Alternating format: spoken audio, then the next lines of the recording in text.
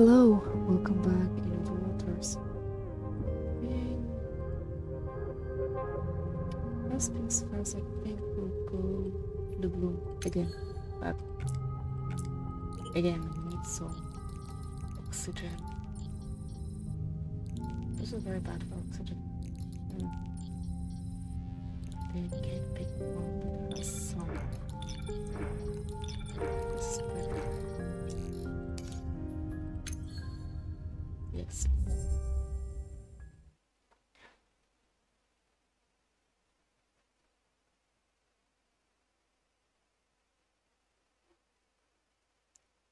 We need to get that sand to understand the bloom.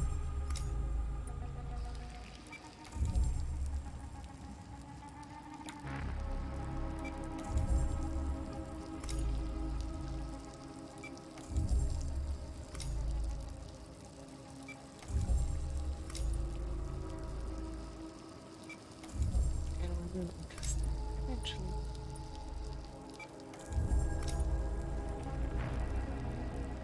Now that I think about the position of this facility, it's right in the middle of the bloom.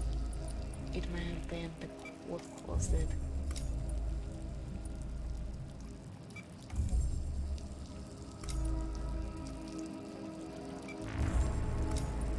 Maybe they had some fertilizer. Maybe they were manufacturing them. Maybe this was a farm. That's what happened. Fertilizer spread into the water, causing algae outburst. Overgrown. That's why the bloom happened.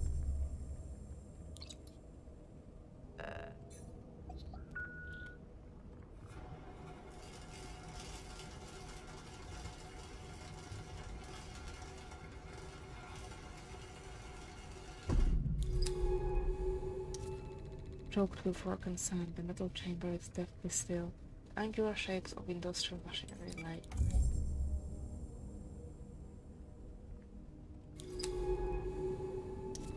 The pillars which stretch up towards the cavernous roof of the chamber are warped and distorted, barely able to hold the weight.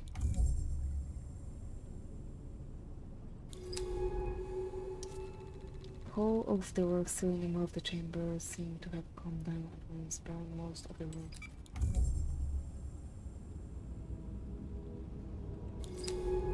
Look, that tank. It is filled with microbial growth. What was this place? Be careful, the water will be just as toxic as it is above in the bloom. This dark hole in the floor is spewing out the same microbial columns as seen in the bloom above. They settle around the veins.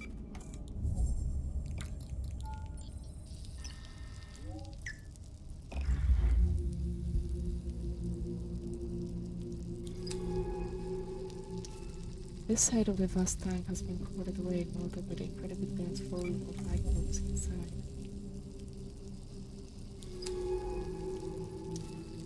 Huge volumes of rock and sand must have smashed through the layers of the silky burning substance.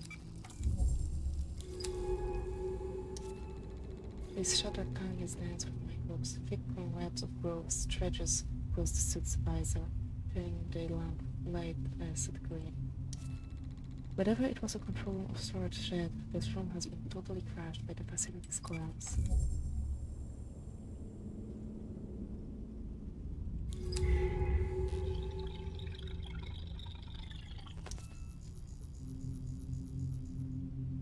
Sir, Dr. Hess has just arrived from Site 1. Send him through. Constantine has full clearance. The building stretches deep into the bedrock below the bloom. What was its purpose?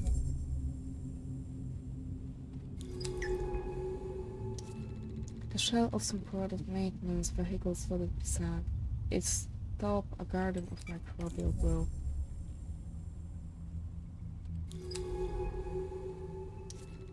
Angular plates piled with sand are all that remains of the room and structures that divided up this level of the facility.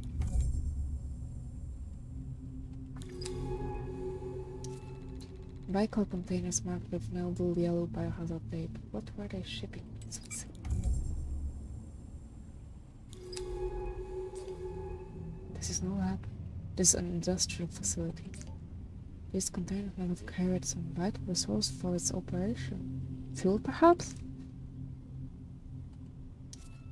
Perhaps.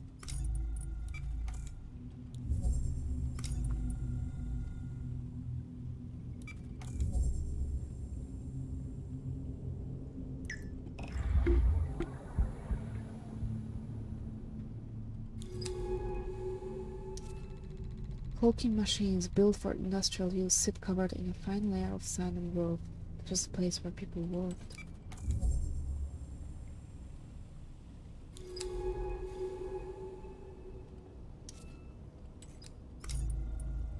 There has to be something else.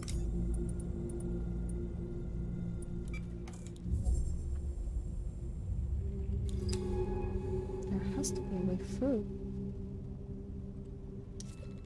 Imagine there was once a sealed tube stretching from floor to ceiling, just now it is just a round hole in the floor.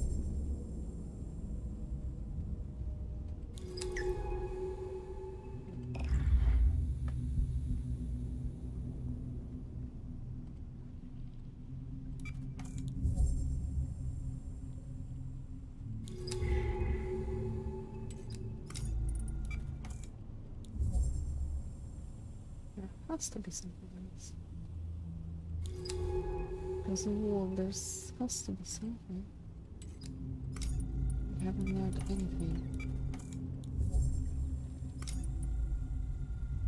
But I think this is that this is the main reason for the bloom.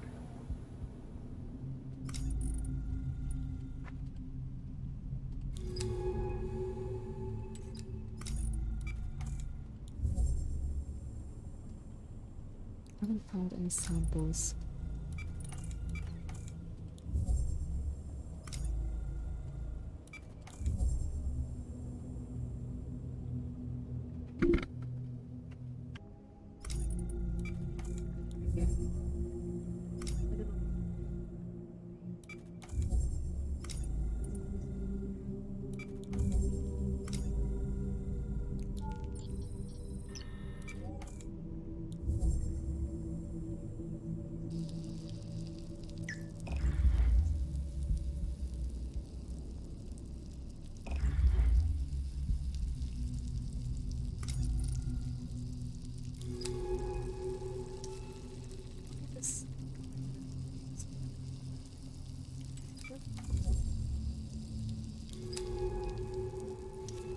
These banks of consoles must control the operations within the tank, and the tank's contents are turned into scrap.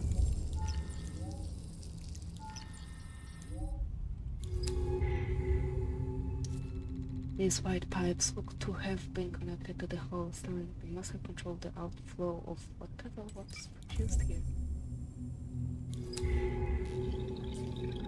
These pipes, those tanks, this facility was outputting huge volumes of something into the plant's atmosphere. Maintenance on the south hole is continuing. I'm seeing a massive pressure spike here. Control? This has to have been a general engineering project, a way of changing Glia's 667cc. But look at this place. It's several little collapse. What would... The tank stands in a huge hole, its pipes leading off into the dark.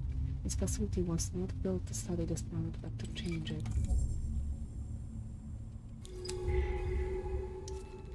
Clumps of green microbial froth flew from the breach tank. Are these microbes even local to this planet? Or did Bico bring them here?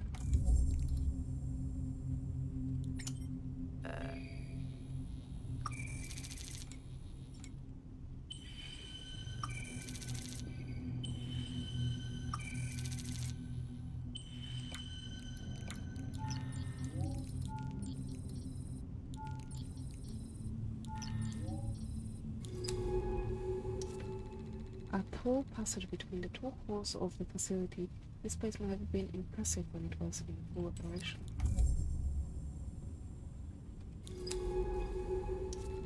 The central tank has held back the sand and rock, but it leads unsettling it forward into the hole. A fully sealed tank rises up through the center of the hole, its sheer sides streaked with growth from the southern part. The connection between this console and the tank slides clean through. Is this what stopped it from breaching?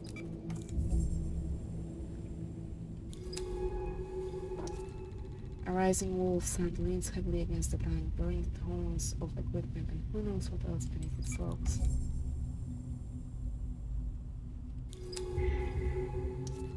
A large access hatch to the floor above lies open, its ladder loaded into the twisted, rusty spine.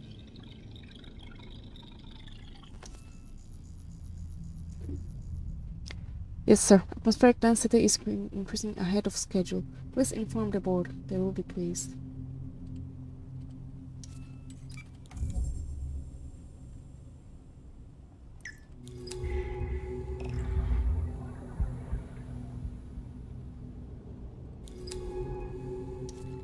The rows of sand-choked desks, rusted consoles, and dim monitors make it clear this was the facility's control room.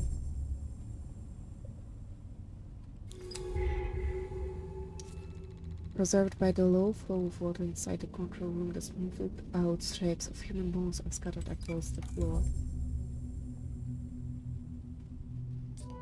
Here, this is where they controlled this place once. They were changing this planet, manipulating it. These vast tanks of engineered microbes were their tools. Algae changed the atmosphere of Earth billions of years ago. These creatures were meant to do the same. But by accident, or sabotage, this containment was breached. These idiots! They could have killed every last species on this planet. Ended up in a global bloom. Somehow the reef survived. Somehow the stocks held on. Tried to revert our mistake. Humans don't deserve this planet. We didn't deserve to find life. I've seen enough. Scan what's left and I'll take a look back at base. Let's find a way out of here.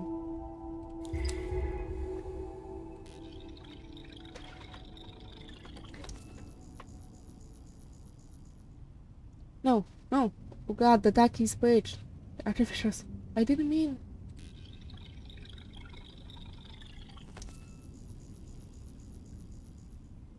Constantine, what are you? Step away from the console. I'm sorry. Control room's evacuation hatch hangs open. Piles of rock and sand all around. Despite the cave-in, this console is surprisingly pristine. A cup sitting beside one of the monitors where it was placed decades before.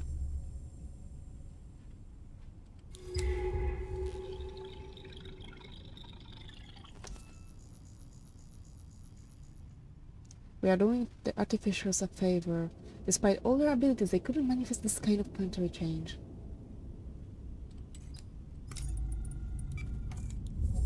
Who are the artificers?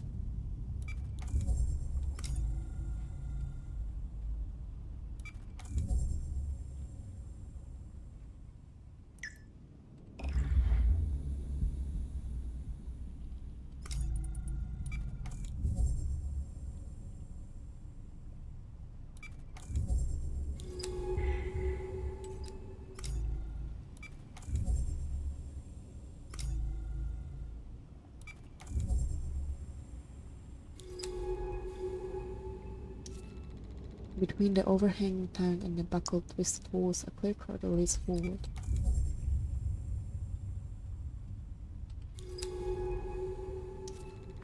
Crushed by the rock falls, broken open containers reveal rich patches of microbial growth, like miniature gardens. A row of corroded consoles right up to an umbilical connection which has been cut away. A sun-dusted chair props up the remains of a suit, the faceplate clouded with rich green growth.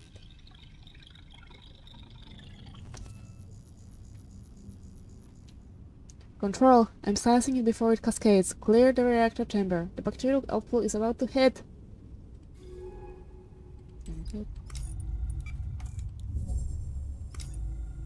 There's still one floor beneath.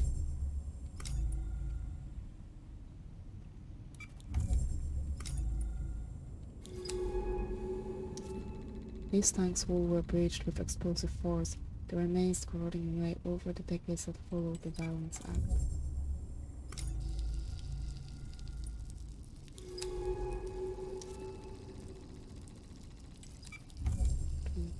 here.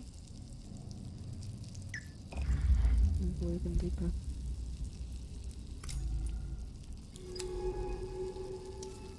The oldest and largest microvolcanoes lie here. Great, translucent green bubbles made from millions upon millions of microbes. The lamps, the old grove, this is where the bloom began. There's no native microbe. It is lab-grown, built to convert light into power and oxygen. A vast microbial fuel cell, designed to thicken the atmosphere of this planet, no doubt, but when it breached containment. I'm surprised anything still lives on this planet. It must have been devastating. Gleaming in the green, these vast reflector lamps sit at the base of the tank, muskets line the walls of the container, beaming in light.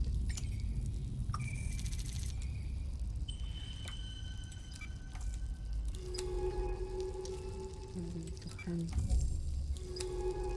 Oh, there was something else.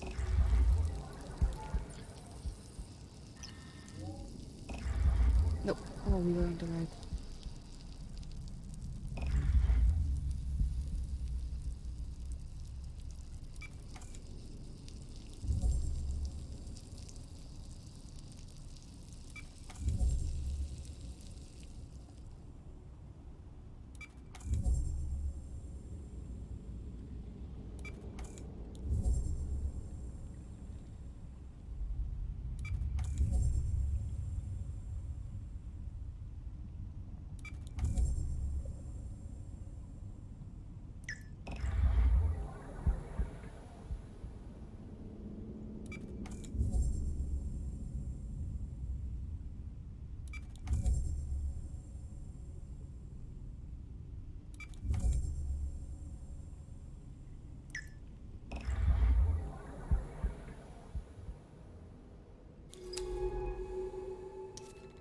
This is why no one escaped the facility. The tunnel is sealed, the control room's escape route cut off.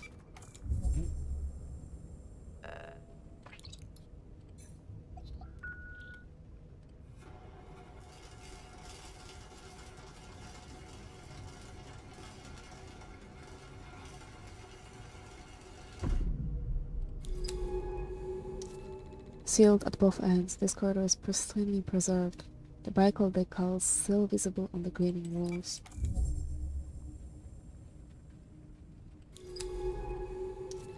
A second seal locks off the corridor at the other end. They made sure no one would escape.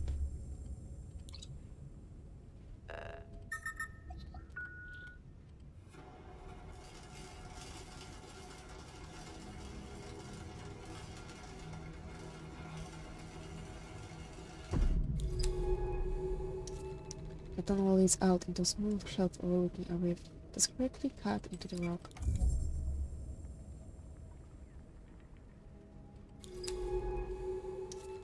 Back in the open water, the current at this end of the rift slowly pushes against the suit.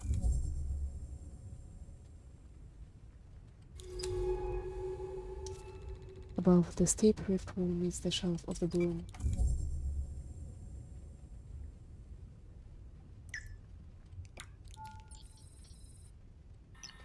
To make sure we have enough fuel. We should have enough. This is the place. We've been here. So many times we've been here.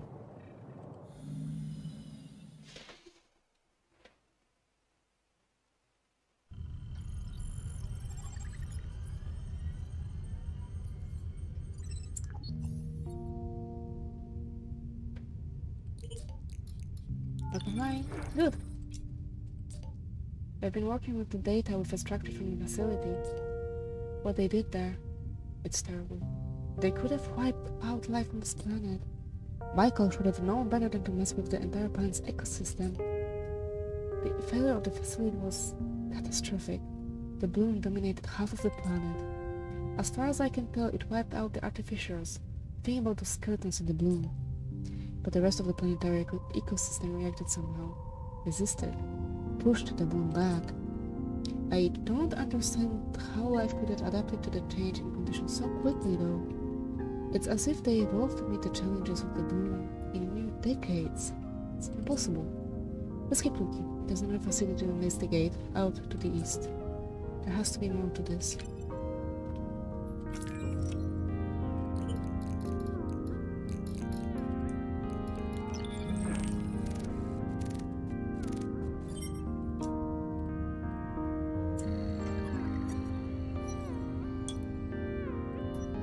The discovery of bloom froth colonies inside too suggests that bloom microbes are laboratory-adapted cyanobacteria developed for power generation and terraforming. Bico's original intention might have been to oxygenate the atmosphere of Gliese 667 cc, thickening the atmosphere to offset atmospheric warming due to its tidally locked orbit.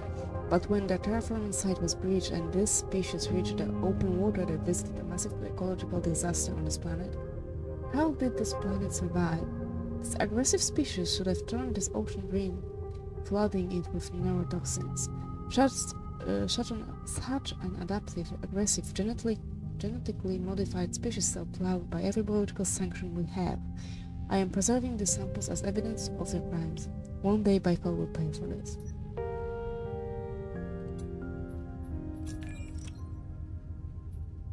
And that is going to be the end for today. Now, thank you very much. Stay alive and see you soon. Bye!